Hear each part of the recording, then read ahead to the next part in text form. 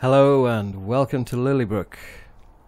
I've had my first golf lesson and I'm taking it to the course with just my irons. See, I'm a strong believer in taking your 7-iron swing to your driver and not your driver swing to your 7-iron.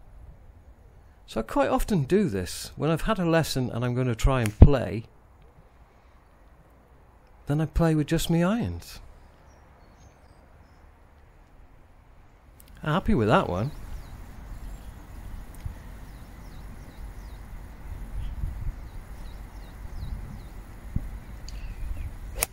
And I'm even happier with that one. So going on from the lessons I had last year with James, and of course lockdowns have made me forget all of that, and now with Ollie because James has moved on and he suggested some tweaks. Now I can see in this video I'm not exactly there yet, but it's getting there. And the biggest thing I've noticed is that when I get it right, I've got a better takeaway. That means I got a better backswing.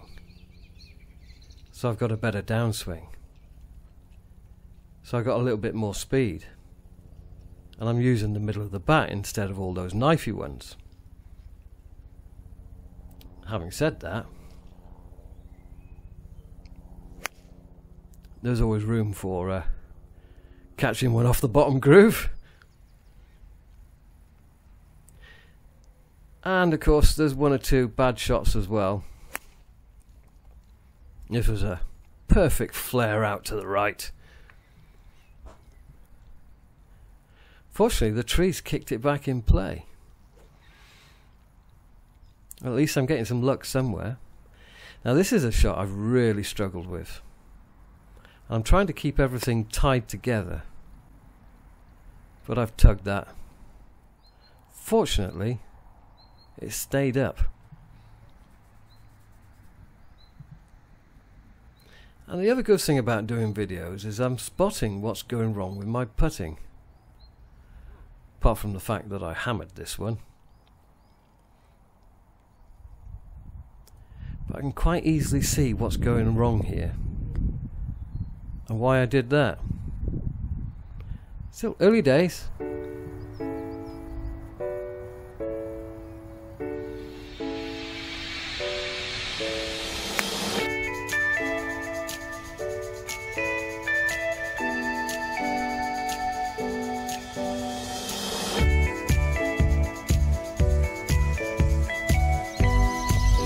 Perfect draw to the left side of the green,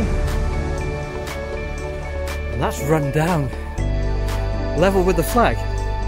Right, some distance away, but it was the perfect shot. I might have to try that again.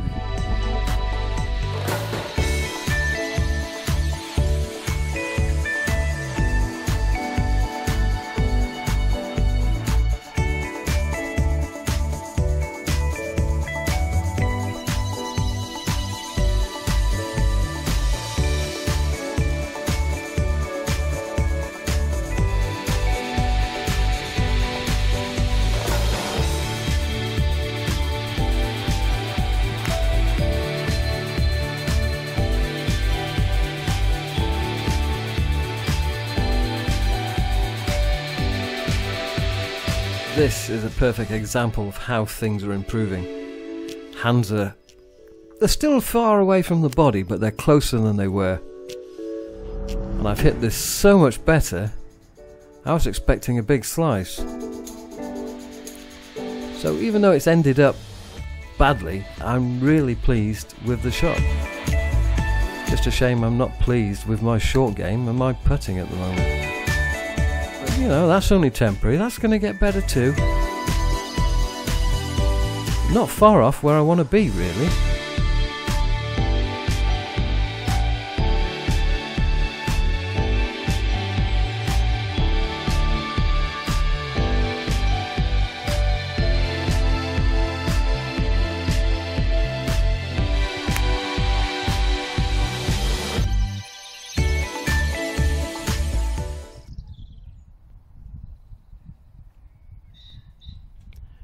As you can see here, there's still just a little bit too much daylight between my hands and my thighs.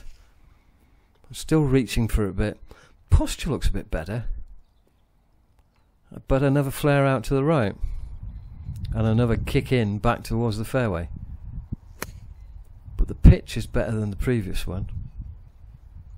So, you know, work in progress.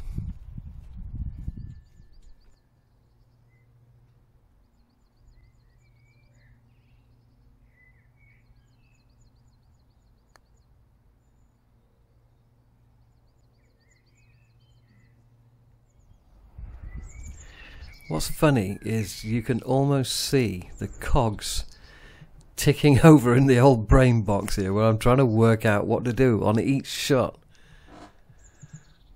There's just too many thoughts going on.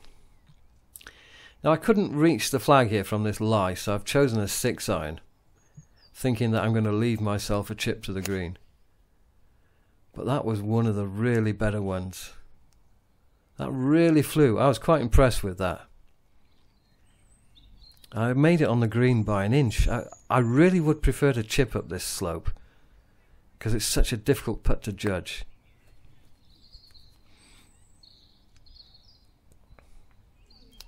And there we go.